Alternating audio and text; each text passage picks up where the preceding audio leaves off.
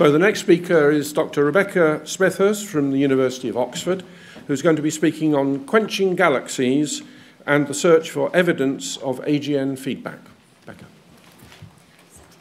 Yes.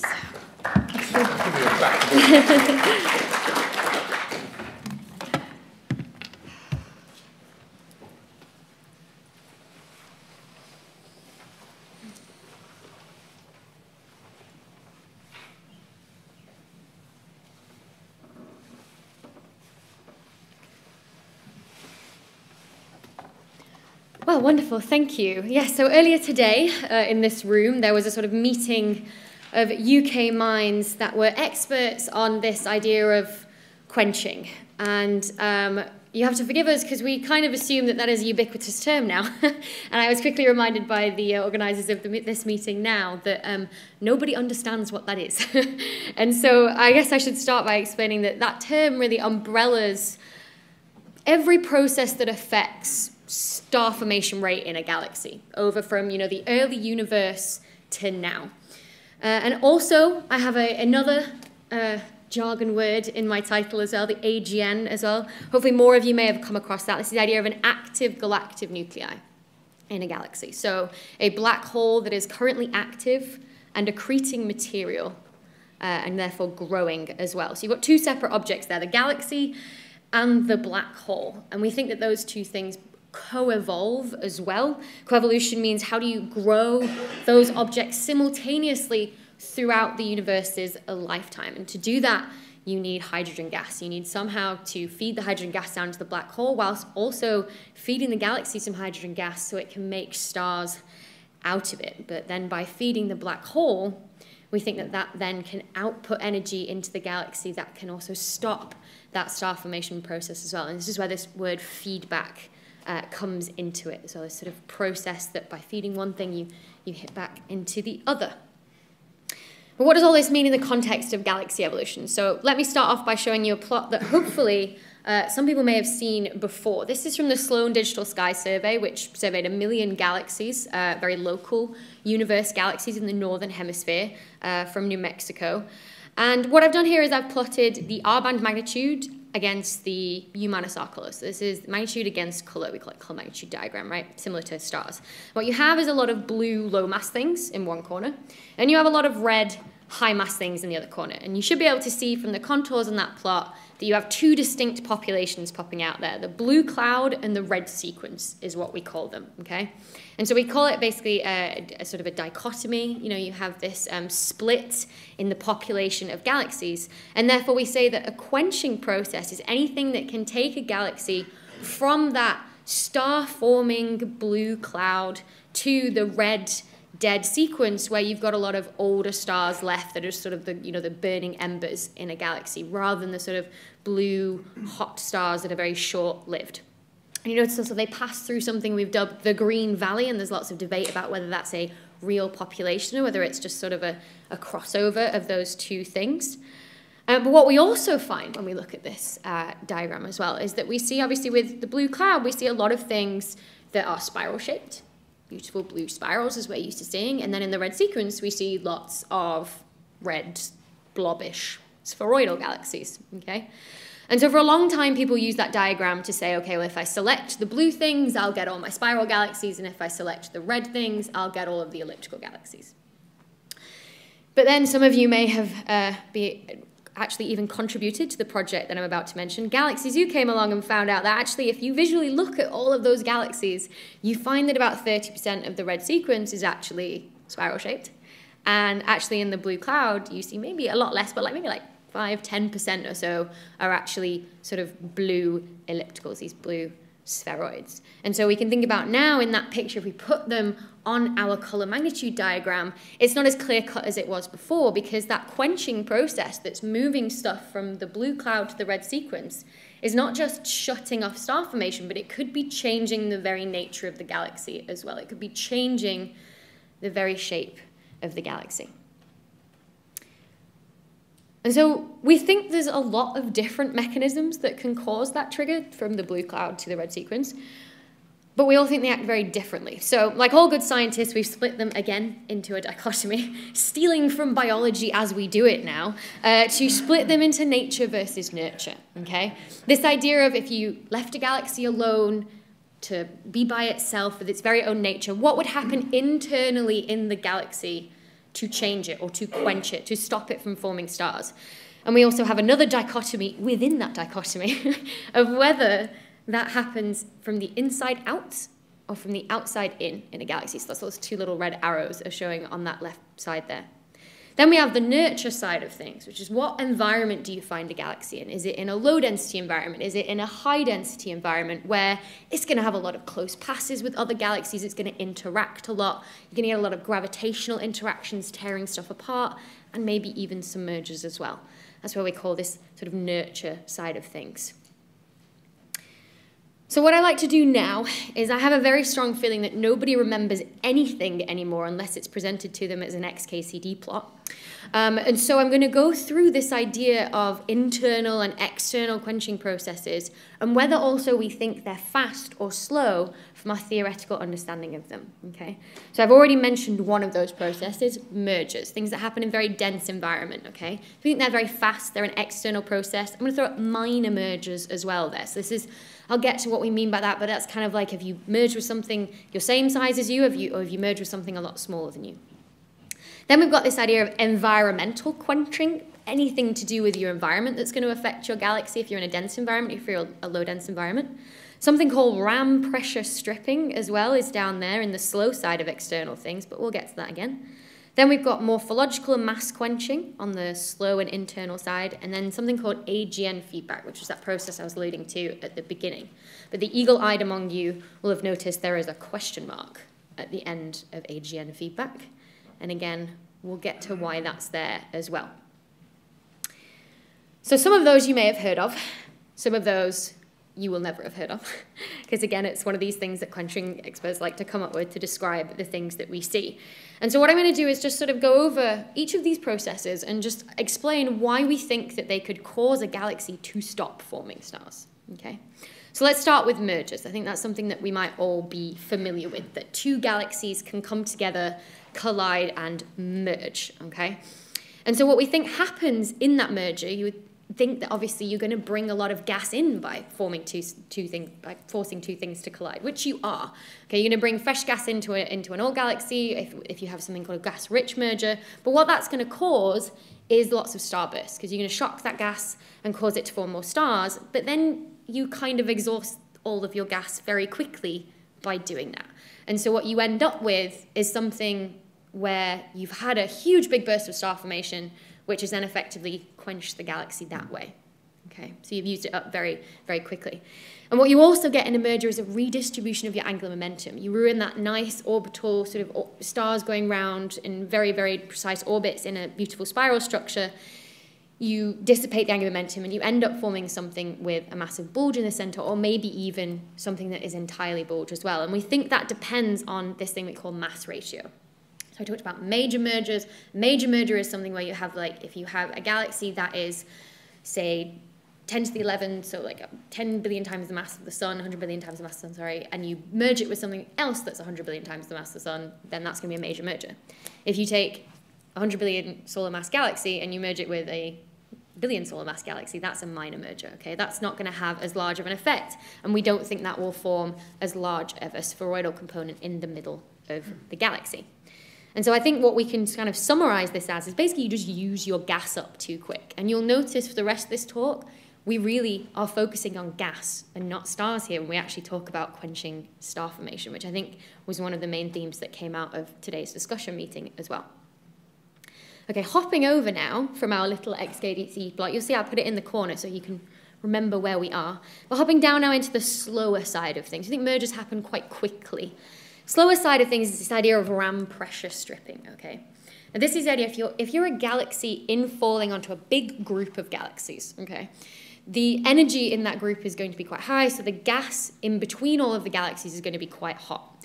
So as the galaxy falls in on the group or cluster, it's going to hit into that hot gas, and it's going to have its cold gas stripped off. It's basically going to sort of feel a pressure from the hot gas that it's infalling on as like a wind, right? I first had this process described to me as a graduate student as like riding a bike so fast that all of your hair falls off. And I have been terrified of riding bikes ever since. Never got on one again. But basically what happens here is that by stripping away that gas, you don't have any left for your star formation, essentially. The problem is this whole scenario had basically been used to describe the situation where we see galaxies in denser environments were more likely to be quenched. The denser you got, the higher your quenched fraction of galaxies. And so people were saying for ages, this is the reason why, ram pressure stripping. But recent simulations have said, actually, it's not very effective as a quenching mechanism. You can only strip, say, 40% of the gas from a galaxy by this process. And so, really, the jury's still out on that one. There's a lot of debate going on in the community right now to try and figure out how important it is and what it can actually do to the galaxy. What it causes, though, galaxies to look like is, I don't know if you've ever heard this before, but it's jellyfish galaxies. I thought I'd put a picture in because they look absolutely beautiful when this happens. You can see the gas being stripped off. And also the shocks in that gas as it gets stripped off as well that trigger more star formation as it goes. So you get that same process of using up the gas too quick in those jellyfish tails. That all comes under environmental quenching, though, ram pressure stripping. It's something where in your environment that you're in, the galaxy group that you're in, it's going to have some effect. Now, we're about halfway through my little XKCD plot now of quenching mechanisms, so I thought I'd have a little bit of fun here, and also because I'm embracing my millennial nature and I can't suppress it for as long as an academic talk. So let's represent environmental quenching as emojis. Why not? Because we're here.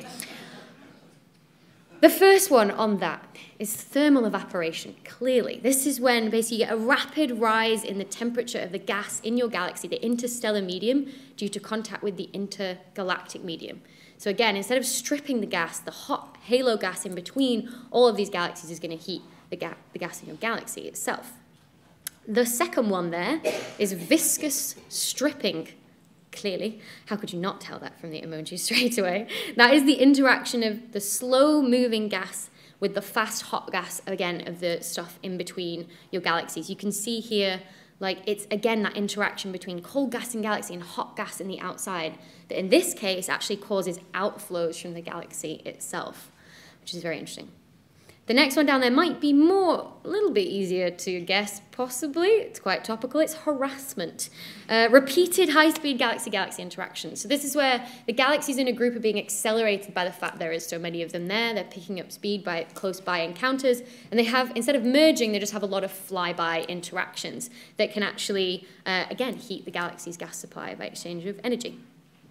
The second one there is starvation, which is basically you remove the galaxy's outer halo, which is going to feed it and funnel in more gas for it to form stars. And so if you remove that, you cut off its supply, basically, and you effectively quench your galaxy. And again, the be-all and end-all, that comes down to gas. You've either heated the gas, you've expelled the gas, or you've cut your supply off. And you realize as well, we sort of discussed this today, that this page kind of reads like a Quentin Tarantino movie as well. So we also definitely need better names for these processes, if anybody can think of any. Okay, so we've done the external side. Let's hop over to the internal side and think about a galaxy's actual nature and what about the galaxy could cause itself to start quenching. So the first one on here is called mass quenching. And this idea was introduced not even a decade ago, really, by Peng et al.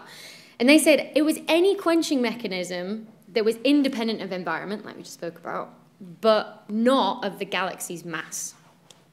That's what they said. They didn't really necessarily pinpoint a specific process that could be down to. And so actually, the sort of community's fallen into two separate camps now. So on one side, we've got Darvish et al. Group. They say that's non-AGN-driven feedback mechanisms. So basically, you have a supernova in a galaxy, and that can cause gas to be expelled from the galaxy itself. Okay? And obviously, the more massive you are, the more stars you're going to have, the more supernova you're going to have. So the bigger effect it's going to have. And on the other side, you've got something called halo quenching processes. And that's where basically, again, if you have a bigger galaxy, you're going to be embedded in a bigger halo of gas. And if you cut off that supply, then that impacts on the galaxy. So again, the bigger you are, the worse it is. And so it comes down to more stars equals bad, is what I've summarized that as there. Similarly, we have something called morphological quenching, and this is where the galaxy's own structure, just by being itself, it affects its own star formation rate. And that can be, again, through two different things. That can be prevention or consumption. So what I mean there is prevention is that you can have a very large bulge in the center of your beautiful spiral galaxy, and that can actually prevent the gas in the disk from collapsing and forming stars. So the gas will be there, it just can't collapse and form stars anymore. And then the other side is that you use it up. So for example, if you have spiral structure or a bar structure in your galaxy, that can actually funnel gas towards the center, where it, again, can get used up too quickly and exhausted by star formation.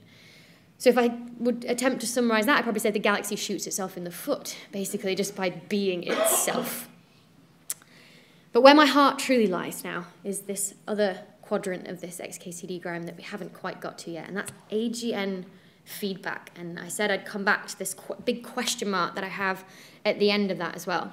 This is the idea that the black hole and the energetic material and radiation given off by a black hole, so this is from the accretion disk around the black hole and the pressure that builds up around it as it tries to accrete too much material at once, can actually throw off either what we call a wind from the black hole or jets, huge jets.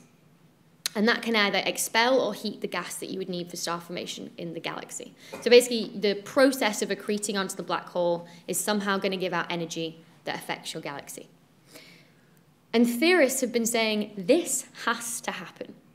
If we do not have this in our simulations, this process, and we put it in to say energy from black hole affects galaxy, then we do not reproduce our observations at all. Okay? So it's something a bit like this. This is called a galaxy luminosity function. So you basically go out and count how many galaxies of certain brightnesses you see. And you say, do we see the same amount of faint galaxies as we predict there should be? And do we see the same amount of bright galaxies as we predict there should be? And hopefully you'll be able to see here that the observations, which is the blue curve, and the red curve, which is the theory, do not match. And the reason we've explained that at the low mass end is because you have supernova going off that, again, do that feedback where they throw out energy and therefore throw out gas from the galaxy that prevents too many of these small things forming. You can actually sort of blow these small dwarf galaxies apart. And then at the high mass end, they say, well, it's actually due to AGN feedback. In theory and simulation, you make too many high-mass galaxies. The star formation runs away in these high-mass galaxies without this prevention mechanism of AGN feedback to stop that from happening. So that sounds great. The theorists, all convinced. Brilliant. There's so many results and evidence showing that that has to be the case in so many different simulations. Observationally, though, I'd argue we haven't seen that yet. We've seen it in very specific individual cases in very small samples, but what the theorists are arguing is that it's happening across all galaxies, like population-wide. And I don't think we've seen that yet. What we have seen is that you get the largest AGN fraction, so the highest number of AGN that you find are in that green valley area, which is that place where stuff is moving from blue to red. And so you can kind of infer it from that it must be happening. But that's the strongest evidence so far. And I think personally this is like the biggest challenge that we currently have to our best model of the universe, this idea of lambda CDM. I think it's the biggest challenge we have. So we've got around them all. We've talked about them all individually, and we understand what they are. But the problem is, when we discuss this today in our meeting, what we realize that this picture is that although it's probably right, and we could argue about where we'd put these specifically in these different quadrants, it probably looks a bit more like this. Because all of these mechanisms don't act alone. If you are going to have a merger, you're probably going to throw stuff into the center that's going to feed the AGN. If the AGN starts throwing out jets into the surrounding medium, that's going to hit on the stuff in between the galaxies that's going to have an impact on your environment. So then if your environment's hotter, that's going to cause more ram pressure stripping. And if you strip off the gas from the galaxy, all that could go back to the AGN. And so there's these you can get lost in this diagram, pinging around in various different loops, when you realize that actually what we've been focusing on these past couple of years is how these all act individually. And at one point or other, I think we all agree today that all of these mechanisms, we were like, okay, so this is the most important one. At some point in the past sort of 20, 30 years, we were like, this is the most important one. Wait, no, this is the most important one. And slowly, I think we're coming to realize that actually they all act sort of together in cahoots. Not one single mechanism can fully maybe start that quenching process, but they can't ensure the galaxy stays that way. And so they have to work together to do that. But what it means for us studying it is that quenching is messy. It's really messy. And it means it's really hard to pick things out of it. So as I said, where my heart lies is this process of AGN feedback, but it relies on so many other different things that are going on in the galaxy that you have to also attribute for those as well. But what I really want to do is say, okay, if I took a sample of AGN, these actively growing black holes that are giving off this energy, do I see a drop in the star formation rate in these galaxies that have these AGN? And if I compare it with stuff that's not got an active growing black hole, it's not throwing off energy, do I see the same thing or do I see something different? Okay. And so I thought, well, where can we start with this? Well, the first thing we can do is say, well, what's the simplest thing that we can ask? And what can it tell us in the different circumstances? First of all, though, we need a sample of active galactic nuclei, okay? And so how do we pick out those? How do we pick out these actively growing black holes? So I introduce you to this diagram. It's called the BPT diagram, after the three people that came up with it. And what it does is it takes the spectrum of a galaxy and it looks at the emission lines in that galaxy, and it says, how strong are those emission features? Could that emission feature have come from just from the energy from star formation? Or could it have come from, or to get that high energy emission, do you need something much more energetic, like an AGN, okay? So it means that you end up with all the normal star-forming galaxies down here at sort of the ratio between two different emission lines being like, okay, you can achieve that with just sort of energy from stars ionizing the gas, or the stuff up here in this top corner where you're like, the only way you could achieve that ionization energy for that gas is from energy being given out by an AGN. And so that's how we select those out. Of course, we then use this same diagram to say, okay, well, then I want a sample of AGN, sure, but I want a sample of normal stuff as well to compare it to, okay? So we ended up getting about, I think it was like 1,244 AGN from the Sloan Digital Sky Survey, the survey of sort of 1 million galaxies. And then we got a control sample, which we matched in like redshift and mass and everything to give us a sort of a morphology as well, actually, to just sort of say, okay, nothing else is different except the fact that this one has an AGN and this one doesn't. We got about 6,000 of those, sort of like 4 or 5 or so per galaxy as like a control.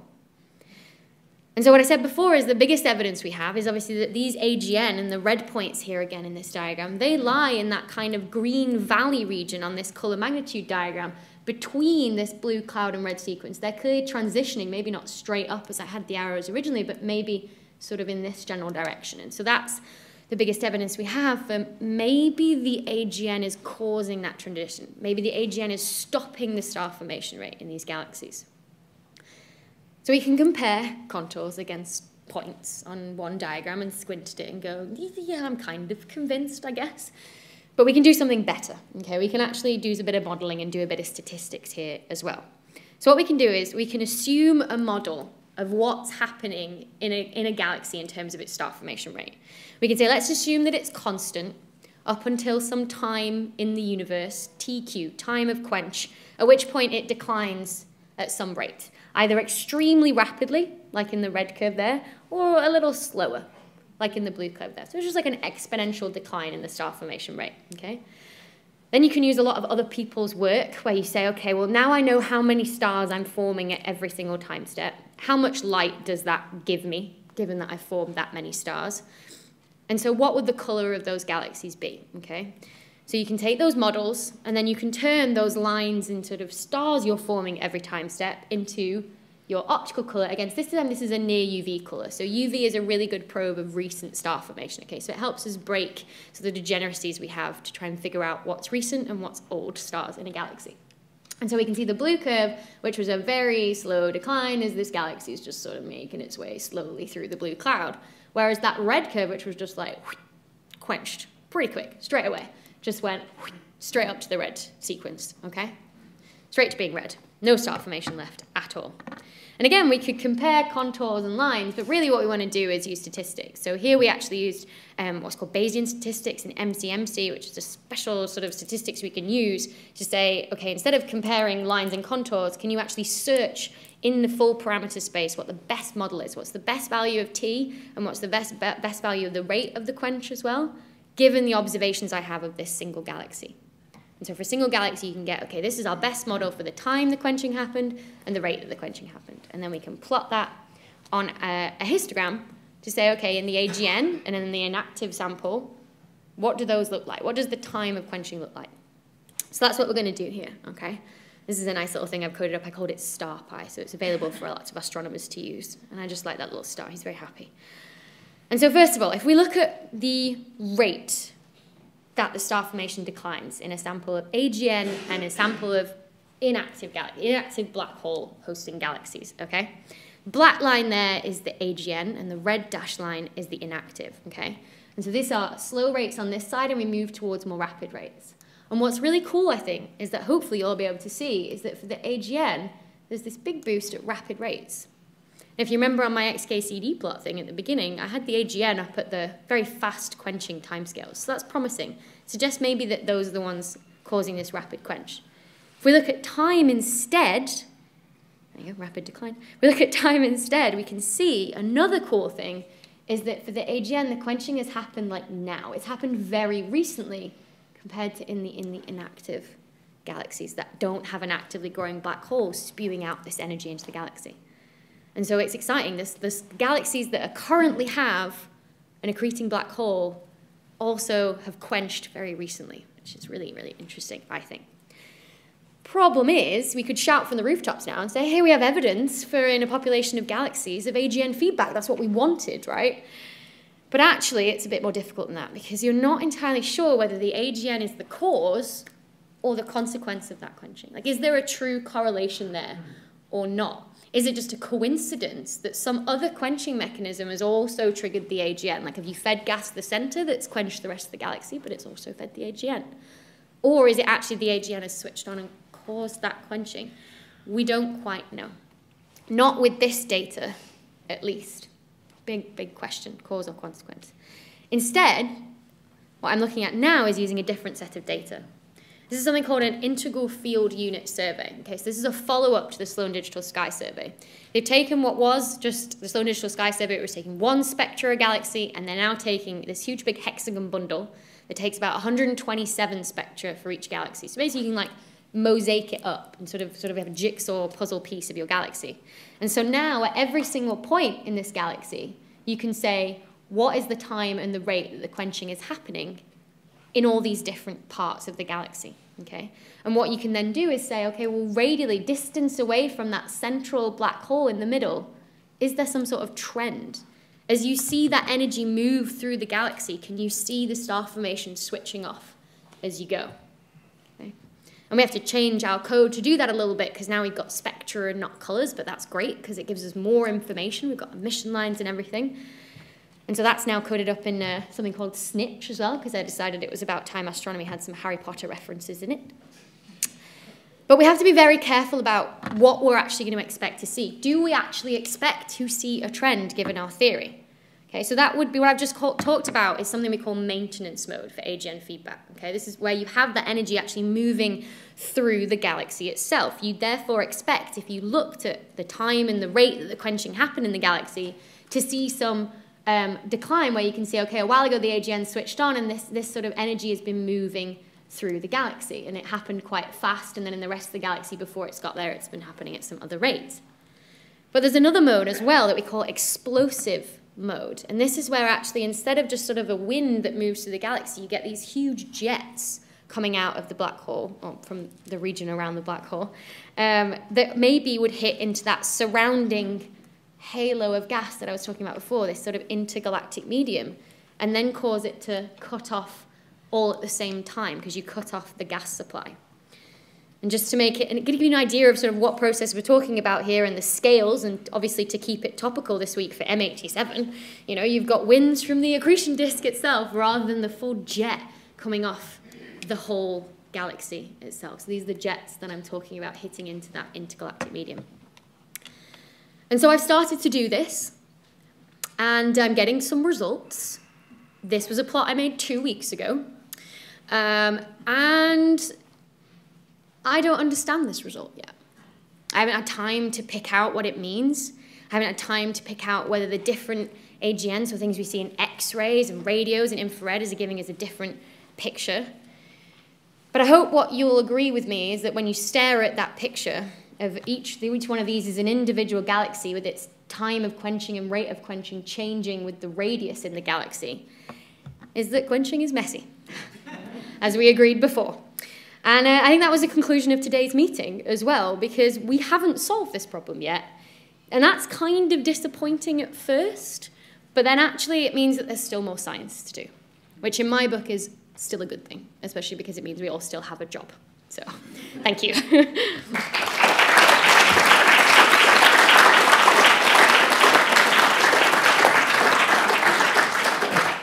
Thank you very much. We'd like actually some answers from the audience now, not yes, just. Please. Yes, please. But you can ask questions as well. Thank you. Yes. Sorry. Yes. Yes, please. Thanks, Becky. Great talk. I wanted to ask about the status of quenching in simulations, which you touched on. So I think you were making the argument that the simulations predict AGN feedback as the cause of quenching.